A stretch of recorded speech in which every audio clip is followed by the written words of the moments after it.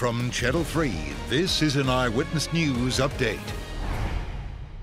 Hi everyone, I'm Kara Sundlin and we're following the latest on COVID-19 cases among students in our state. Schools and districts are now dealing with these cases in their own way. Confirmed cases are reported in Somers, East Hartford, Waterbury, West Haven, Bridgeport, Wallingford, Hartford, Westbrook, and Killingly. Most of the impacted schools are shut down today.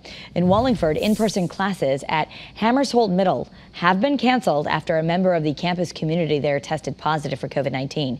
Parents were alerted that their children will shift to their online learning programs until at least Wednesday. 3 other schools have been shut down across the state because of recent COVID-19 infections hitting students or staff members. Killingly High School, Westbrook High School, and the Tisdale School in Bridgeport will all be closed today, and in-person classes canceled after positive tests. Westbrook High School will not reopen until at least Thursday. Administrators at Killingly High School and the Tisdale School hope to reopen tomorrow. But in Hartford and Waterbury, school leaders are handling recent infections in a different way. Chase Elementary in Waterbury and Weaver High School in Hartford will remain open, even though students just tested positive for COVID-19.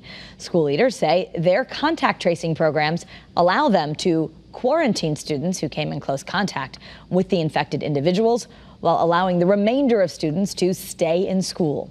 Administrators do ask that if your child is showing any possible COVID-19 symptoms, to not send them to school until they get tested.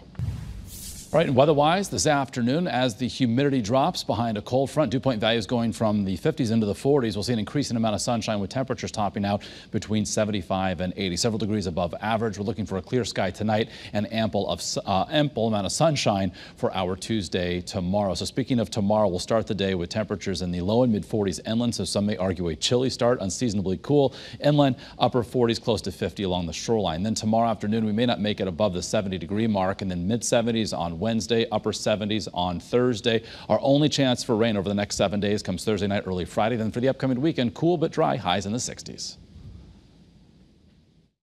Eyewitness News is everywhere. Get the latest in-depth headlines anytime on the Channel 3 streaming news app.